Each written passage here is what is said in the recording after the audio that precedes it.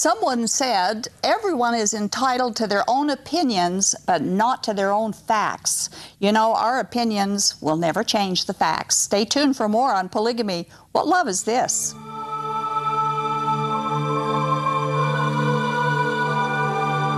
She was born into polygamy. Her family followed the teachings of Joseph Smith. All of them, including plural marriage. Especially plural marriage. Like many young girls, she had been promised to a man who was her father's age. But she fled. She ran away. She preferred an eternity of outer darkness to a life of polygamy. She chose hell over religious enslavement.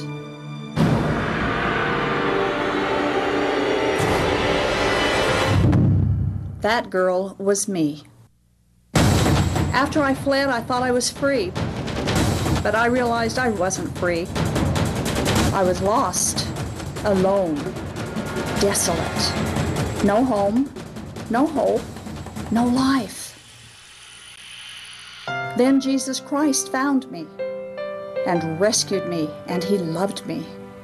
In His love, I found real freedom, a real home, a real life. And Jesus offers you the very same thing. He is a shield to all who will take refuge in Him. He has been a refuge for me, and He can be for you too. Knowing the surpassing love of Jesus Christ today, this is why I can look back and ask, polygamy, what love is this?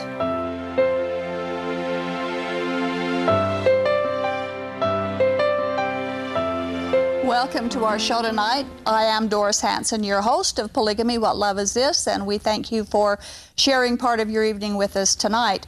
I thought I would just mention very quickly about the new government, the interim head of the new government in Libya. He suggested earlier this week that the country now stick closer to Sharia law and begin allowing polygamy again in that Muslim nation. Well, that remarks sparked some concern around different nations and also for the women in Libya. One of the Libyan women said all the girls are mad that he said that. She said, I don't want to marry someone who's already married. Another Libyan woman said that he had done a disservice to females. This is totally wrong, she said. Men can never treat women equally. Women gained rights in the 1970s in Libya, she said. We don't want to lose them. It seems as though the women in this third world country know that polygamy is in the interest of men only and certainly is a practice of inequality. I'd also like to mention that the FLDS polygamist Merrill Jessup's trial started this week. It was Monday that it started.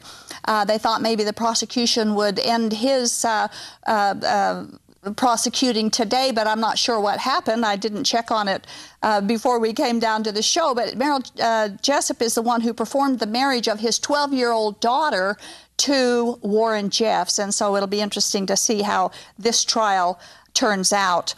And I'd like to also mention that next week on our show, we will be discussing the issues surrounding DNA and the Book of Mormon with Jim Catlin as our guest. And of course, this discussion concerns everybody who believes in and trusts the Book of Mormon. So stay tuned for that. You know, there have been reasons and rationalizations given through the decades for the practice of polygamy. And the most popular one is that God commanded it through Joseph Smith, and whatever God commands is good. The Mormon belief is that polygamy is holy. It was practiced by biblical characters, and since no scorching lightning bolt from heaven put a stop to it, it must have been okay with God. But they couldn't be further from the truth. Mormons have taught that the unbiblical doctrine that there was a spiritual preexistence and that Adam in the preexistence had many wives and Eve was just one of them. Brigham Young said in Journal of Discourses, Volume 1, he said, when our father Adam came into the Garden of Eden, he came into it with a celestial body. Well, that's wrong. God said he made him out of mud. And it said that he brought Eve, one of his wives, with him. So you can see from the very beginning that they taught polygamy. They also taught that Jesus was a polygamist, and prophets of the Mormon Church have officially explained that doctrine. Brigham Young said in Journal of Discourses, Volume 13, and I quote, "The scripture says that he, the Lord, came walking in the temple with his train. I do not know who they were unless they were his wives and children." Orson Hyde said, Jesus was the bridegroom at the marriage of Cana of Galilee. Now, there was actually a marriage, and if Jesus was not the bridegroom on that occasion, please tell who was. If any man can show this and prove that it was not the Savior of the world, then I will acknowledge I'm in error. We, that is the Church of Jesus Christ of Latter-day Saints, say it was Jesus Christ who was married to be brought into the relation whereby he could see his seed before he was crucified. Before the Savior died, he looked upon his own natural children. Now that was by Orson Hyde, and you can read it in the Journal of Discourses, Volume 2. Wilford Woodruff, president of the church, wrote in his journal, and I quote, "Sunday I attended the Sabbath School Conference, and Joseph F. Smith spoke upon the marriage in Cana at Galilee. He taught Jesus was the bridegroom and Mary and Martha the brides." Another justification for polygamy is that polygamous marriage makes possible the procreation of hundreds of thousands and millions of spirit children so they can get human bodies. This, of course, is another myth, and it has no biblical or historical basis. Another myth is that many Mormon men died from war and from disease, leaving behind widows and excess females who needed husbands to support them. And there's no basis of fact for that. In fact, the census consistently showed that there were always more men than women in the territory. So that is a straight-out myth. But polygamy is and was an essential for eternal life in early Mormon doctrine. They either lived it or they were threatened with damnation. They taught that when a good Mormon man dies and he faithfully followed the doctrines of their gospel, which includes polygamy — in fact, polygamy was on the top of the list — that he would earn status as a god, he would receive his own planet or planets to populate and be the ruler, his wives would go with him and enjoy and participate in eternal sexual relations to make spirit babies in order to populate his planet or planets. This is known as eternal lives or eternal increase. And eternal increase is prominent in the foundational Mormon Church doctrinal teachings. You'll find that phrase all over early Mormon teachings and sermons and so on. And that's polygamy in the hereafter, in the eternity. Early Mormonism taught that celestial marriage, which is and was polygamy, is indispensable for the eternal life of Mormon women. The only way that she can get to celestial heaven with him is to marry a man with the priesthood, and priesthood men lived polygamy. The doctrine, of course, conveniently forgets that Jesus is the Savior. Neither a woman's husband or a church or ritual or marriage or anything else has any merit whatsoever for a woman's eternal life. Even though the modern Mormon church is disgusted with polygamy and has distanced itself from it, most generational members of the LDS church have ancestors, and some are not so distant ancestors who were polygamous. And strangely enough, they are extremely proud of their polygamist heritage while at the same time hating polygamy. Go figure. Also, modern Mormon fundamentalists have the attitude that if polygamy was good enough for their own parents and grandparents, it must be the right thing to do, and so they'll do it too. The greatest tragedy of all this is that they do not research what God really has to say regarding polygamy. They merely take someone else's word for it. They get a fuzzy feeling or they get some kind of a guilt trip that it's the right thing to do, and then they'll plunge into it with all fours, never stopping to realize or seeming to care that it's their own eternity that they're placing in someone else's control, and they're gambling it away. We often hear this culture saying polygamy was good in the time of Joseph Smith and Brigham Young. The families were close. They were happy and content. They learned to live and love together. But is this true? Were the early Mormon polygamist wives happy? We decided to focus some of our show tonight on a few of some of the quotes and comments of some early Mormon polygamist wives, so you can make your own conclusion. Were these pioneer women really happy in polygamy? Are polygamist wives happy today? Well, the answer, of course, depends on what they call happiness. There's one thing I do know for sure: they are not happy in Jesus. Jesus never taught polygamy. In fact, the opposite is true. He was clear in his teaching that there are no marriage relationships in heaven. And he, Jesus, is the Word of God. And God's Word said a man is to have one wife and a woman is to have her own husband. In our research, we have easily discovered that many women were very upset practicing LDS polygamy. Most of them unhappily resigned themselves to the misery of the practice. Some actually went insane. Some died of a broken heart. Some were neglected to the point of death. And some were hunted down and killed when they tried to escape polygamy. There is not a moral practice ever commanded by God that results in this kind of pain and agony and heartache and loneliness and violence and bad fruit as polygamy. The pain that is experienced in polygamy is unequally shared by the females. Yes, there is difficulty in some areas for the husband, but it's small and insignificant compared to what the women have to suffer through. God is not the author of polygamy. God has better things planned for the women of his creation.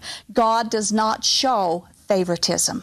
And we'll be happy to meet with any of our viewers if you want to contend with us on that statement. We'll look at the evidence together and we'll determine right from the heart of God to discover if it's consistent with his character to have planned polygamy or made it part of his sanctification process or part of his eternal life plan. So let's look at some of the quotes from those pioneer Mormon women who experienced Joseph Smith's polygamy.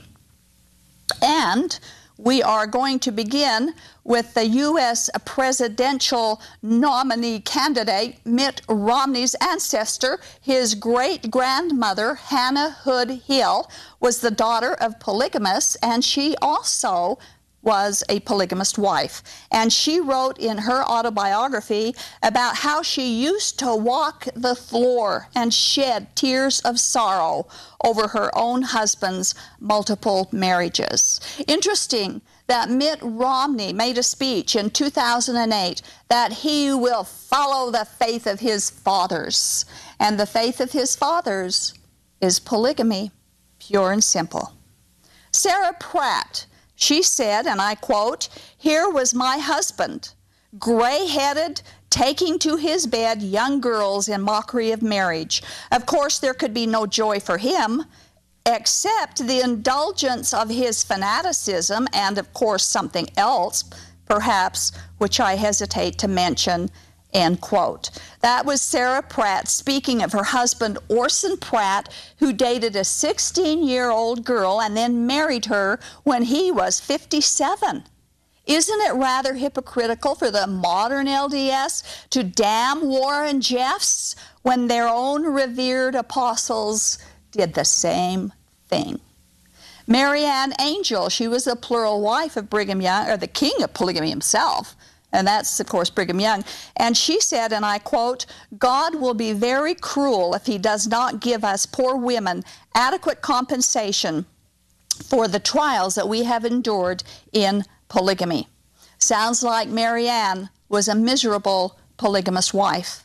Zena Huntington, the widow of Joseph Smith and plural wife of Brigham Young, said this, and I quote, "It is the duty of the first wife to regard her husband not with a selfish devotion. She must regard her husband with indifference and with no other feeling than that of reverence. For love we regard as a false sentiment, a feeling which should have no existence in polygamy." How sad that these polygamist women could not even dream of having a love affair with their own husband. Brigham Young in Journal of Discourses, Volume 9 said, and I quote, "Sisters, do you wish to make yourselves happy? Then what is your duty? It is for you to bear children. Are you tormenting yourselves by thinking that your husbands do not love you? I would not care whether they loved a particle or not, but I would cry out like one of old, in the joy of my heart, I have got a man from the Lord, hallelujah, I am a mother." And you know, it's quotes like this from Brigham Young and folks like him that we have to ask on this show, polygamy, what love is this? There is no true love found in this kind of a marriage. How horribly revolting that a man like Brigham Young, who had dozens of wives and showed partiality, he was rude and crude, he was unfeeling, and he tells his wives, your joy is not to be in your husband, but in the children that he gives you. We can't help but wonder how much enjoyment that Brigham Young experienced in his bedroom encounters with the women of his harem. We even read the story that Brigham Young met a nice little 10-year-old boy one day on the street and asked his mother, who was with him, who this proper-mannered young boy was. And she politely but coldly answered him, "He is your son, sir," and turned and walked away. And Eliza Young, who was a plural wife of Brigham Young, said, and I quote, "One woman said to me while giving me some of her experiences in polygamy, the greatest trial I ever endured in my life was living with my husband and deceiving him by receiving Joseph's attentions whenever he chose to come to me. Some of these women have since said they did not know who was the father of their children. This is not to be wondered at, for after Joseph's declaration annulling all Gentile marriages, the greatest promiscuity was practiced, and indeed all sense of morality seemed to have been lost by a portion, at least, of the church." That's in Wife Number 19 by Anne Eliza Young. And we ask, 12 million members of the LDS Church and 50 to 100,000 polygamists place their eternity in the hands of this promiscuous, self-proclaimed prophet of God, Joseph Smith? That's spiritual suicide. It's spiritual illiteracy. Do you know what willing blindness is? It's when you have all the facts available and you have all the facts are knowable, but you choose not to investigate. You close your mind, your eyes, your ears. You walk away from the opportunity to discover the truth. 12 million Mormons and tens of thousands of polygamists are willingly blind. Mormon polygamists declared that polygamy was the highest principle possible given by God. Annie Clark Tanner said, and I quote, "As a girl, I had been proud that my father and mother had obeyed the highest principle in the church. I was aware now that my mother's early married life must have been humiliating and joyless on many occasions because of her position as a second wife." She also said, "A woman in polygamy is compelled by her lone position to make a confidant of her children." It's pitiful, we think, that her husband was not fulfilling that position. He is the one who should be her lover and confidant. Sarah Pratt, again, the wife of Orson Pratt, said, "Polygamy completely demoralizes good men and makes bad men correspondingly worse. As for the women, well, God help them. First wives it renders desperate or else heartbroken, mean-spirited creatures." And I'm here to tell you, I have seen a lot of that. There was and there is much cruelty in polygamy. Ann Eliza Young, again in a letter to Mormon women, said, "It is the very refinement of cruelty, this polygamy, and its hurts are deeper and more poisonous than any other wounds can be. They never heal, but grow constantly more painful until it makes life unendurable." The late Kimball, who was the wife of Heber C. Kimball, said, quote, "She, the plural wife, must lay aside wholly all interest or thought in what her husband was doing while he was away from her, and be pleased to see him when he came in, as she was pleased to see any friend."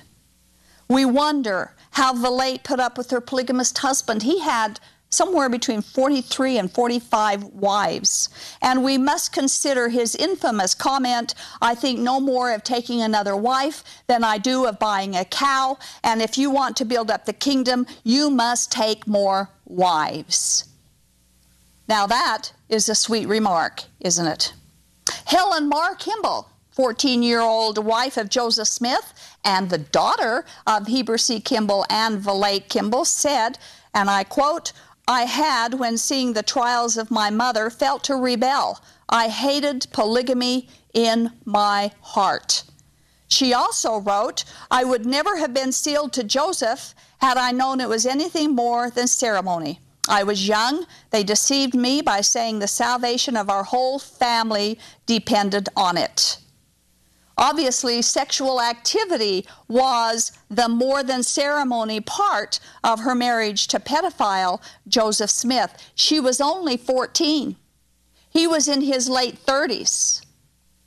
Don't we have something like that going on today in the court system that everybody is just condemning? Why does he get to do it? And don't use the excuse that we can't judge his morals then on the morality of today. God's morals never change, ever. Emmeline B. Wells, she wrote, and I quote, "Oh, if my husband could only love me even a little and not seem to be perfectly indifferent to any sensation of that kind. Oh, my poor aching heart, when shall it rest its burden only on the Lord?"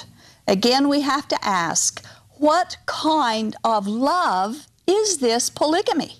Obviously not the kind of love that God ordained for a man to have for his wife in their mutual commitment to a lifelong monogamous marriage. That was modeled with Adam and Eve in the Garden of Eden, and that's God's heart on polygamy.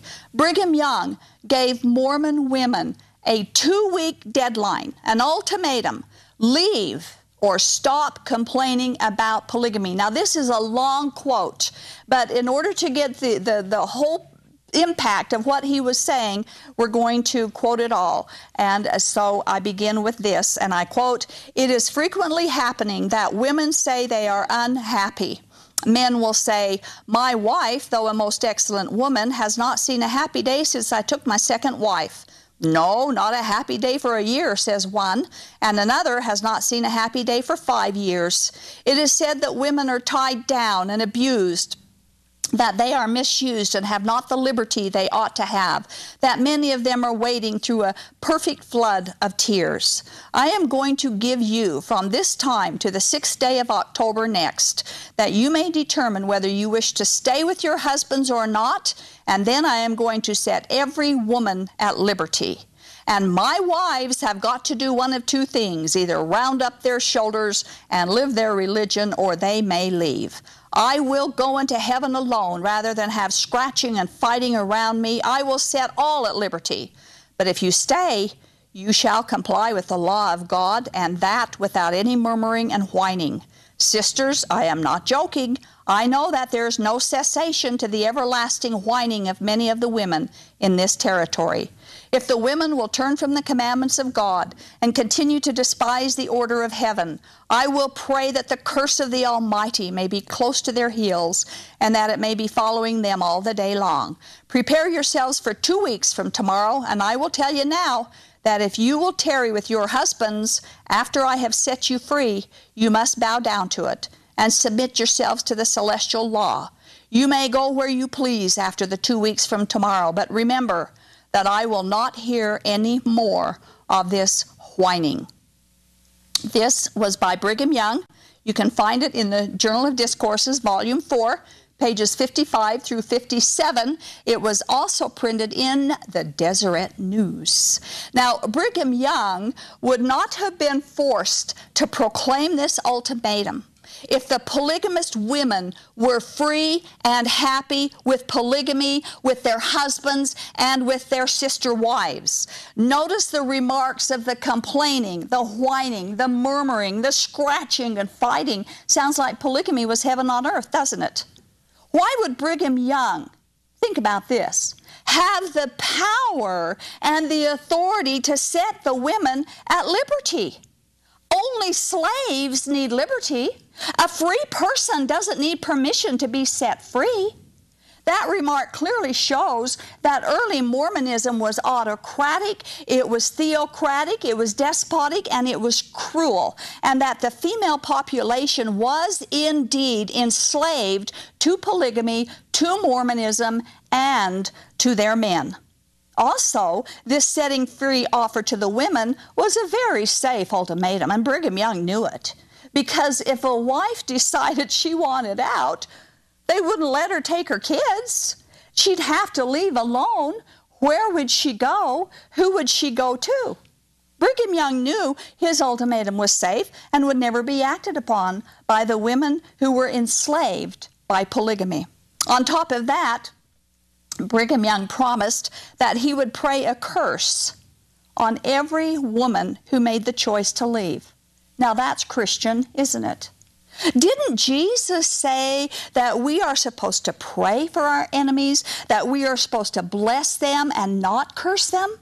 Just another proof that the foundation of Mormonism is not Christian, and they never wanted to be referred to as Christian, and their practices were decidedly not Christian biblical practices. Well, let's look at some quotes from contemporary polygamist women. We'll start with Mary Mackert. From a quote from the DVD, Lifting the Veil of Polygamy. She said, "You stuff your feelings so long that you just don't feel your feelings anymore."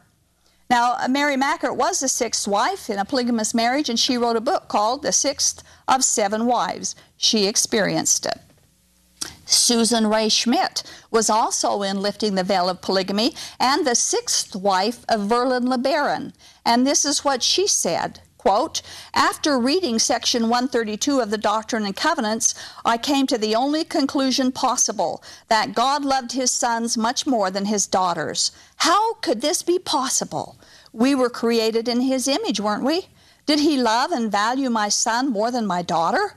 Oh, this just didn't make sense." She cried out to God with a broken heart, "God, oh Heavenly Father, can this be true? If it is, then you obviously love your sons much more than your daughters. Aren't we just as lovely and valuable a creation?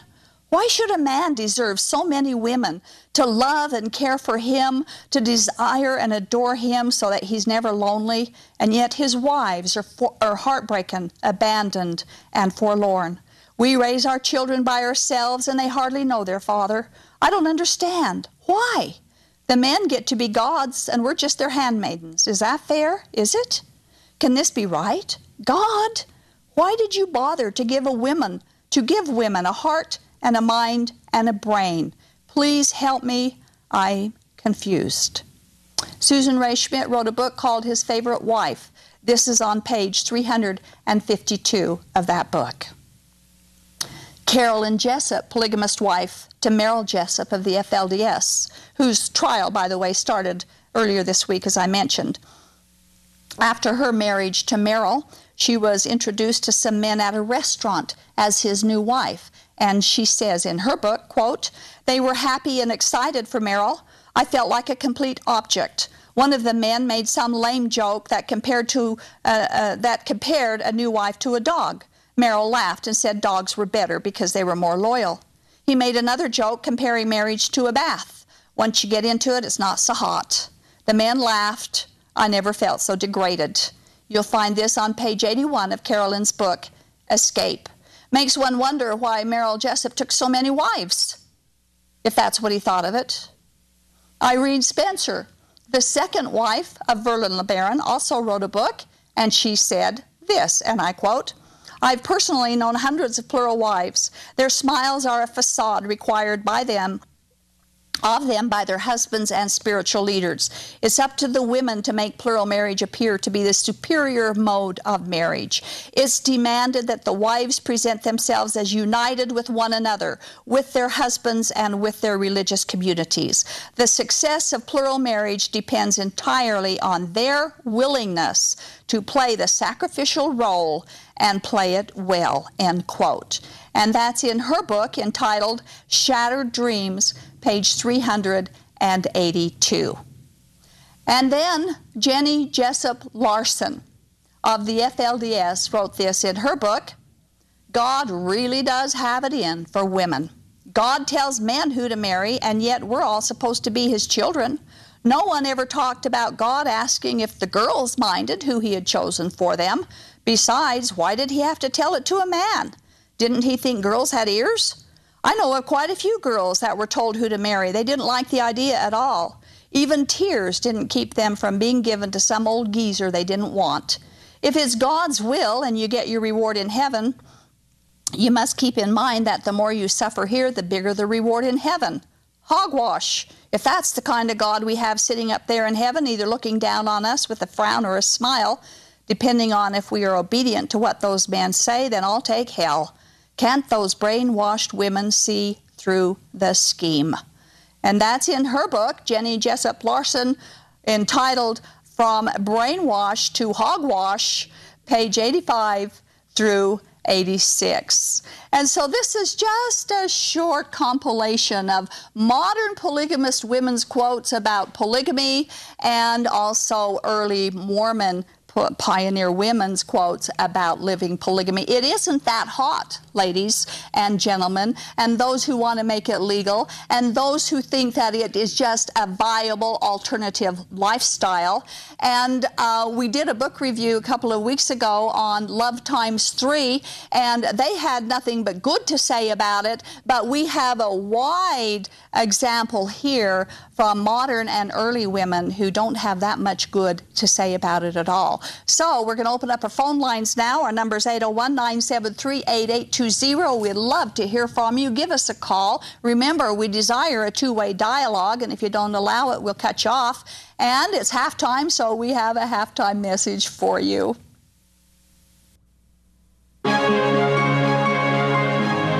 You are watching Polygamy, What Love Is This? Broadcasting live from Salt Lake City, Utah. This program is the broadcast outreach of a Shield and Refuge ministry. Shield and Refuge is a point of first contact for Mormon fundamentalists who question the doctrines of the religion or who are actively seeking for an opportunity to escape the polygamist lifestyle. Examining the claims of fundamentalist doctrine against the backdrop of biblical truth is central to our efforts. We invite you to contact us. Call toll-free at 877-425-9993 or email us at tv@aboutpolygamy.com.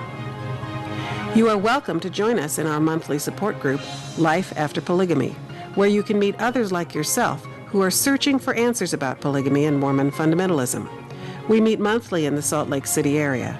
For more details about time and place, call us toll-free at 877-425-9993 or email us at tv@aboutpolygamy.com.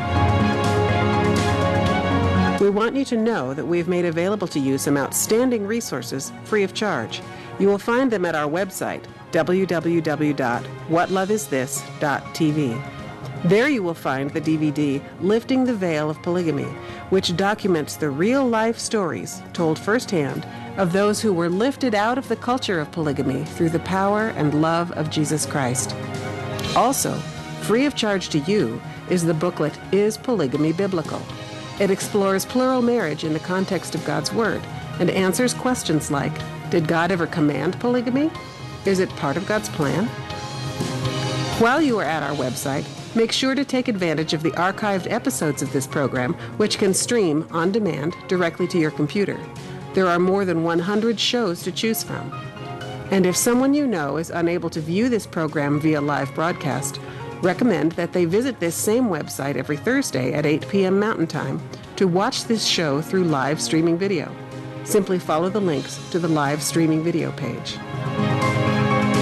If you are watching live tonight, we invite you to call us as we open our phone lines. The number is 801-973-TV20. That's 801-973-8820. Now, back to Polygamy, What Love Is This? With our host, Doris Hanson. Welcome back to the show. We thank you for hanging out with us during the halftime message. And we've been talking about what early Mormon pioneer women thought about polygamy and what some modern-day polygamists also thought about polygamy. We do have more to share with you, but we do have a phone call coming in and a couple more, so we will take them and then move onward. Catherine is calling from Murray. Hello, Catherine. Hello? Yes, Catherine, you're on the air. Hi, I have a question. I'm curious, what happened to the 12-year-old bride that he married, and is she living in Utah? Are they still married? Now, are you referring to... You don't need to stay online or on the phone. I'm watching your program now. If you want to listen, then you need to hang up for the answer. But let me clarify the question. Are you talking about the one that I talked about earlier today where the guy has gone to trial? Yes, so the 12-year-old that he married. Okay. Are they still married? Well, Warren Jeffs is in prison now. The one that Merrill Jessup went to trial for because he performed the marriage and it was his daughter, when the officials went into the ranch in April of 2008 and took all the children out of the ranch, that 12-year-old girl was one of the children they took, and she is the only one that wasn't returned back to the ranch. And so there obviously hasn't been any contact, at least not any sexual contact. Okay. Great, thank you. Does that answer your question? Yes, it does. Okay, thank you. Bye. Bye. Okay. It'll be interesting to see how this trial does turn out. I do have an email here I would like to read from someone who, by the way, is an ex-Mormon. She wasn't in polygamy, but she's talking about how she was taught about polygamy when she was a member of the LDS Church. She said, I saved all my notes from my institute class back when I was 18 and 19 years old, studying the Doctrine and Covenants and about polygamy in Doctrine and Covenants 132, and how polygamy is a higher law, and that we will be required to live it in the celestial kingdom. She said, as a Mormon, that thought repulsed me, but I consoled myself with the thought that makes most LDS members feel better. When we're in the celestial kingdom, we won't feel the same way we do here. It'll be different. We will have a greater understanding, no jealousy, nothing like that. We were also taught that sexual intimacy was an eternal thing as well. How could there be no jealousy if our husbands would be having sex with many wives? How is that normal? And seriously, no wonder it's harder for men to open their eyes to the truth of the LDS Church. Sometimes they give up a lot of perks to leave. Priesthood authority, power and control, being a god of their own world, having multiple wives, etc. As a girl of 12, when I learned about polygamy, I knew it was wrong. I put it up on that shelf like we're all taught to do, and they all still do, and that's how they mentally accept it.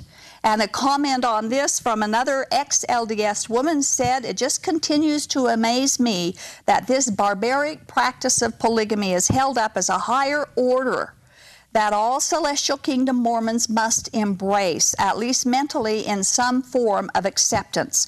I wonder how they can stay sane living with such contradictions.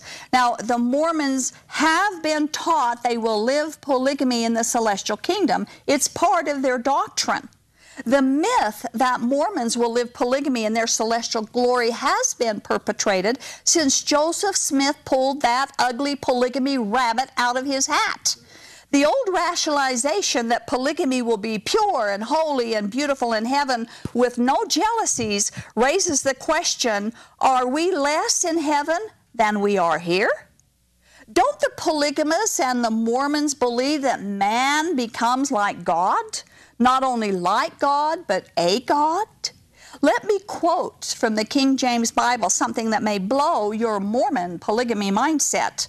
Exodus chapter 20, verse 5 says, "For I, the Lord thy God, am a jealous God." 34:14, "For the Lord, whose name is jealous, is a jealous God." Deuteronomy 4:24, "For the Lord thy God is a consuming fire, even a jealous God." Zechariah 1:14, "Thus saith the Lord of hosts, I am jealous for Jerusalem and for Zion with a great jealousy." If you think the Lord God Almighty is a jealous God like he says he is here, do you think that you're not capable to be a jealous spouse if the Mormon polygamy heaven were true? Not on your eternal life. I'd like to refer to Zechariah 1:4, where God is jealous for Jerusalem and for Zion. By the way, Zion is in Jerusalem. It's not here. Or Missouri, by the way. It's in Jerusalem. If God himself can be jealous of a city, why wouldn't his polygamous wives have the capability of being jealous of his attention to other wives?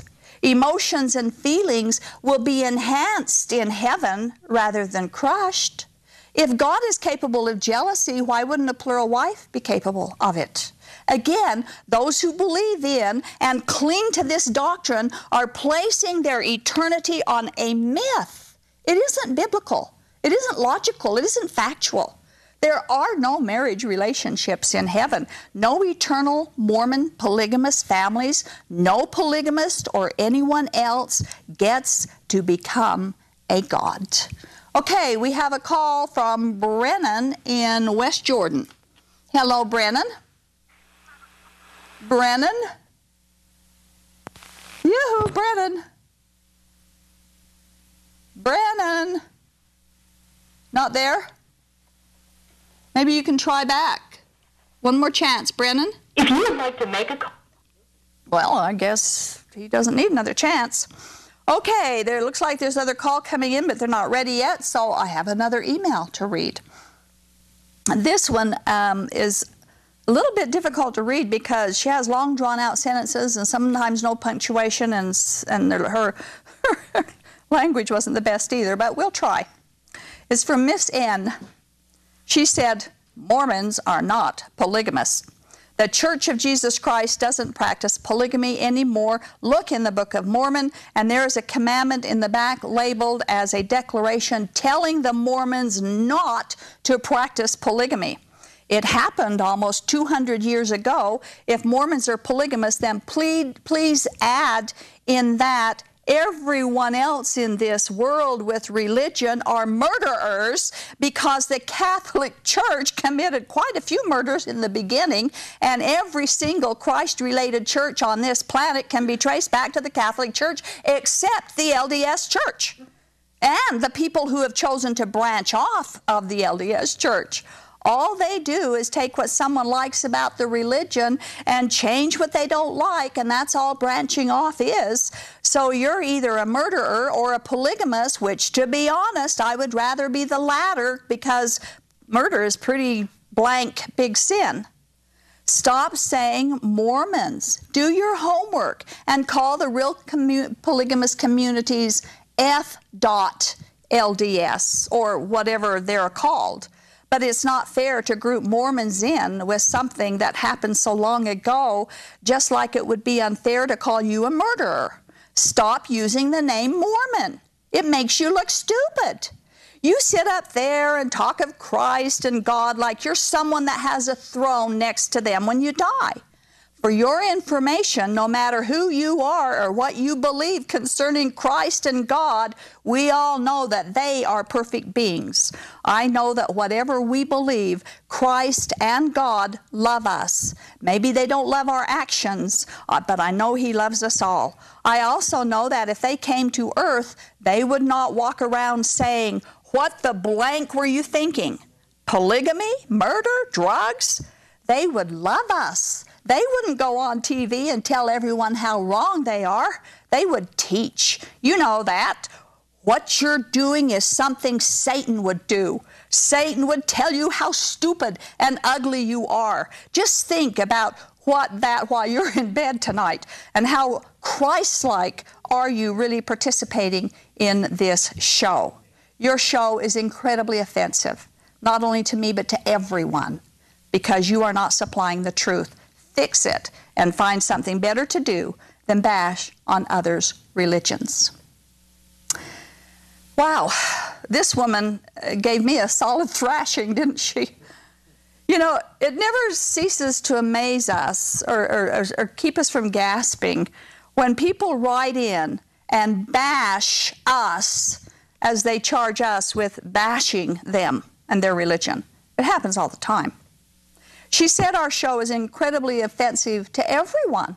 But does she know everyone who watches the show?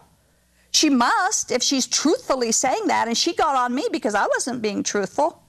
And we say to her, and we want to say to all the everyones that are being offended by the show, exercise your free agency. Don't you have an off button on your TV? And if we offend you, you can just turn us off. And don't try and deprive other people of their free agency, those who are watching the show and learning from it.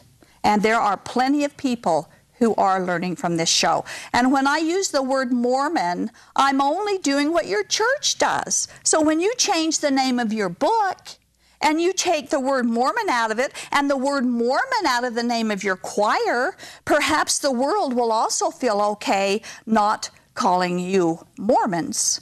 And every Christ-related church in the world except the Mormons did not come from the Catholic Church. I would suggest you do your own studies, ma'am, rather than depend on someone else for your intelligence. And finally, you said that the Catholic Church committed quite a few murders in the beginning. Perhaps you need to read about Orrin Porter Rockwell. And how about Wild Bill Hickman, the headhunters of the early Mormon church? Wild Bill Hickman alone killed over 50 people under the direct order of Brigham Young. And Porter Rockwell was known as the angel of vengeance, or also the destroying angel. We wonder why you don't study your own history. And I mentioned earlier in tonight's show that it wasn't unusual for an escaping polygamous wife to be hunted down and murdered in the early Mormon polygamist years. Again, if you're so offended with our show and with me, turn us off. Then research whatever offends you. You might be surprised at what you discover, unless, of course, you want to leave your eternal life in the hounds of a scoundrel who already has and is leading millions down the wide road to eternal destruction because of their blind faith and blinded faith. Okay, we have a call from Sherry in Riverton. Hello, Sherry. Hi. Hi. Is this Doris? Yes, this is Doris. You're on the air. The question that I have is from the Old Testament. Many of the prophets in the Old Testament had, I guess I would call it polygamy, had a wife, more than one wife, had concubines. And my question is, why did God allow it then? Sherry, let me ask you a question and to help me explain it to you. Okay. The Bible tells us, and I think we all honestly would acknowledge that we're all sinners. We've all committed some kind of a sin. Right. In the lie, whether we lie or cheat or steal cookies or whatever it is we do, we're all sinners. Right.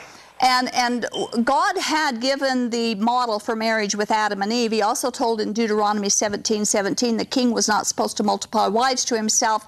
And there are many places in the Bible that indicate that God does not want polygamy. Right. He also didn't want murder. He didn't want rape. He didn't want Sabbath breaking. He didn't want the children to dishonor their parents, and so on. I know, yeah. But he didn't just kill the people immediately whenever they broke one of his laws. And no, but what I'm trying to understand is where the way it's written in there is that God pretty much said go ahead and do it. No, he didn't. You won't find that anywhere. I know the Mormons say that. So do the polygamists. They say that God told Sarah to give Hagar to Abraham. Right. And God told Jacob to marry 4 wives. But if you get in the Bible and actually read it yourself, you will see that every one of those polygamist relationships were sad. They were full of jealousy. They were full of contention. The wives were at each other's throats with the children. And that itself, being a negative experience for every one of the marriages, shows that it isn't something from God. Now, yeah, I totally agree with you. You know, I have read the New Testament or the Old Testament, not as much as I have read the New Testament. But that question always came to my mind. Why was that allowed to happen? Because I am a member of the Church of Jesus Christ of Latter-day Saints. Sherry, God does allow us to sin. I know He does allow us to sin, and so I have always been against polygamy, and I thought, heaven forbid if it ever came now that they, yeah. I wouldn't have any part of it. But the thing that I'm trying to emphasize in being a member, you know, on having questions, and later on in my older life, I'm not old, I'm in my 50s, but, you know, you gain more wisdom as you grow. I just barely, probably about 6 months ago, literally found out that Joseph Smith had more than one wife. I always thought it was Brigham Young and the other one. Right. And it just blew me away and really upset me. And so definitely I am against polygamy. I think it's a terrible thing. It shouldn't go on in any religion, in any facet of life. But Sherry, Joseph Smith said, now it doesn't mean it's true, but he said God gave it as an everlasting principle. And that if you didn't live polygamy, you would be damned. That's in Doctrine and Covenants 132. Well, I don't believe that I'm going to be damned if that happens. That's what Joseph Smith said. So, Sherry, either he's a prophet or he isn't. And this is where what I've kind of come to, that I'm really searching on, is that maybe he was a prophet, maybe he was given the Book of Mormon, and maybe that Book of Mormon isn't a second testament of Christ, but maybe he went mad. Maybe he was mad to start it all. You know, I mean, watch next week as we talk about the Book of Mormon and DNA. I mean, that'll interest you as well. Yeah, but I just wanted to say this, Doris. You know, I as being a member, I've seen many, many good people who are loving and Christ-like people who do believe in Christ. You know, we're all here on faith, trying to find out our way in life. Well, but Sherry, that really isn't the point. There's a lot of good people in the world. Right. Jesus came, the Bible tells us, Jesus came to save the ungodly. Right. And we are all ungodly. So no matter how good we are, we're still ungodly people and need to be saved. And polygamy doesn't save us. The Mormon Church doesn't save us. I totally agree with you on that. But yeah, that was my curiosity. My husband, I had asked him about that, you know, in the Old Testament, and he says, well, God allowed it. He told them it would drive them mad if they did it. Well, that isn't true. That's not true at all. But he did allow it, and he's allowed a lot of sins. He allows us. He gives us our free agency. Right. So yeah, we all are sinners, and you know, I just hope we all can.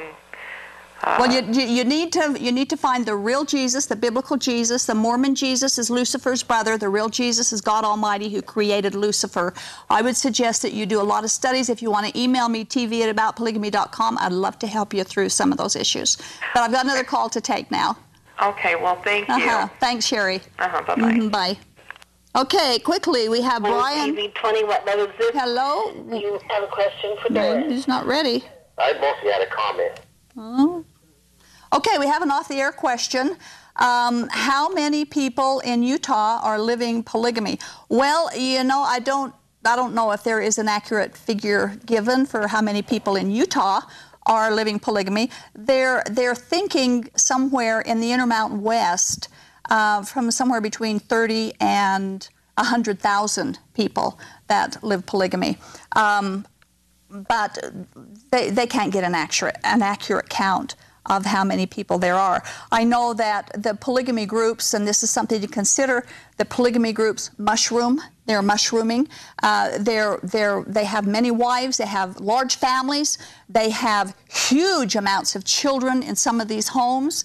And so the mushrooming effect is taking place, and they're getting political, and they are getting powerful, and even some of the politicians won't even address the issues of polygamy because they don't know how many of their constituents live polygamy. So they're kind of being held at bay, saying anything against polygamy. So we're really in quite a mess right now as regards polygamy, and if the citizens don't stand up and say something, it's funny how the state of Utah can fund some things involving polygamy when polygamy is against the law and it's against the Constitution of our state.